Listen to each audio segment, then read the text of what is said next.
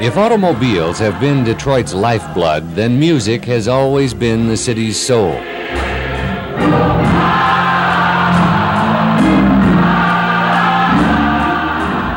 From the jazz era, the big bands, the Motown years, now it's the sound of gospel that's putting the music of the Motor City back on the map.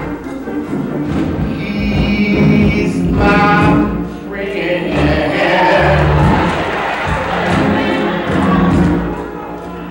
And he's my guide.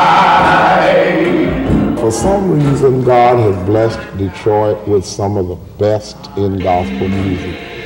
And Detroit has always had some of the great preachers and some of the great churches in this city.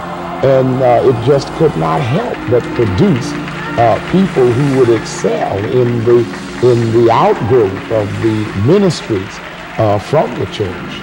The gospel music explosion is keeping a host of local recording studios busy these days.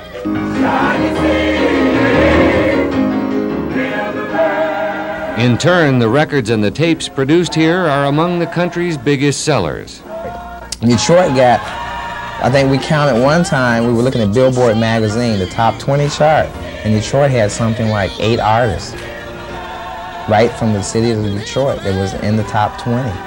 Now, if you know where to find it, gospel music is in the airwaves. You come on in where you can get it together. I mean, everything is in with the Lord. For 30 years now, Martha Jean the Queen has been the voice of gospel music in Detroit. Detroit, you know, being this melting pot, the factory, the sounds, the heat and all, it translates itself into the sound of being up.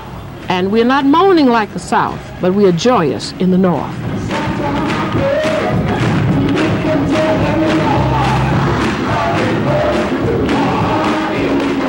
Erik Smith, Channel 7 Action News, reporting.